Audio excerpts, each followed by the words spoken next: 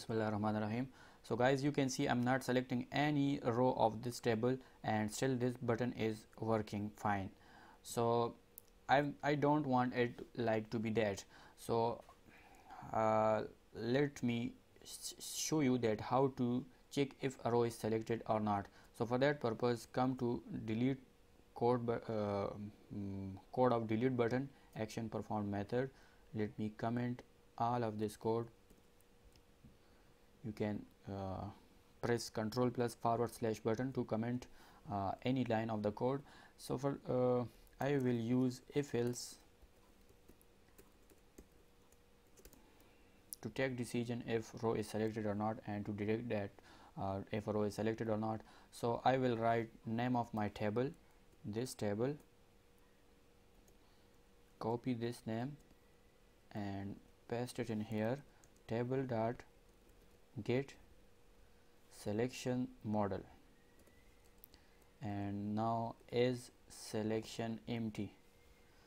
If it is empty, I need system dot out dot println, and it will print me a message that not selected.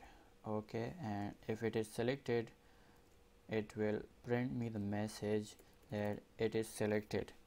Okay, now press shift F6 to execute this file. Okay, I am not selecting any record, and pressing delete button you can see not selected. Okay, and now I am selecting a record from the table and pressing delete, and it is says selected. So on that basis I will add the delete code of this event of this button.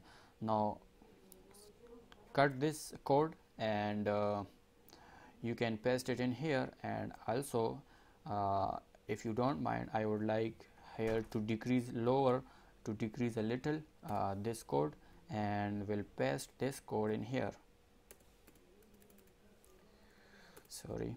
Okay, I will paste this code in here. Okay, now shift F6 to run the file. Now I'm not selecting any record and clicking delete, it is not working. Now selecting a record and clicking delete, it is going further in this code. And click no or yes, it's your choice. I'm deleting. Yes, you can see it's gone. So that was about how to check if a row is selected or not. Guys, if you find this video helpful for others as well, so please like and subscribe. So please hit like button and share this video as well, and don't forget to subscribe my channel for such more videos. And thank you for now.